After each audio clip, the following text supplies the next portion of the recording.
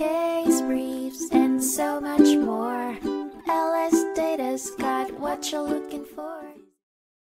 In 1988, a critical case, the United States versus Dietrich, came before the United States Court of Appeals for the Seventh Circuit. At the heart of the case was John Dietrich, a man convicted for selling counterfeit notes. However, Dietrich was not prepared to accept the verdict without a fight and pushed the legal boundaries in an appeal challenging the rule that minor errors in a trial, lacking substantial impact on the case outcome, won't overturn a conviction. Dietrich's trip to Missouri, where he sold his counterfeit $100 Federal Reserve notes to Norman Ellsworth, led to the original conviction. It was this conviction that Dietrich appealed, with the hope that his arguments would sway the court to his side. To demonstrate his point, he raised three substantial issues. Dietrich first argued that when a government witness had mentioned a polygraph examination during their testimony, it constituted a reversible error, one that was so influential it deserved a new trial. Moreover, he contended that the court's immediate instruction to disregard the witness's polygraph reference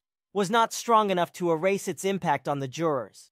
Next, Dietrich alleged that a witness's prior inconsistent statement, a fact they contradicted from an earlier statement, was erroneously admitted as substantive evidence. This second point saw him arguing that the court had committed plain error, an indisputable mistake. Finally, Dietrich posited that the lack of supporting evidence about his daughter's alleged involvement in the crime should have prevented the government from questioning a Secret Service agent, another instance of alleged plain error. However, the court rejected each of Dietrich's contentions. In a significant decision, the court ruled that none of the district court's actions constituted plain error, and that the district court's immediate instruction to disregard the polygraph reference effectively neutralized the issue. As such, the court affirmed John Dietrich's conviction, determining that the proceedings had adhered to the legal principles and that the errors cited were not pervasive or substantial enough to justify his conviction's reversal. The verdict underscored the reliability of the legal rule Dietrich had challenged,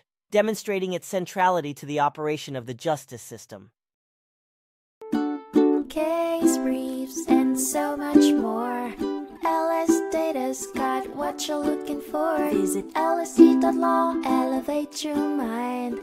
Leave the stress of class.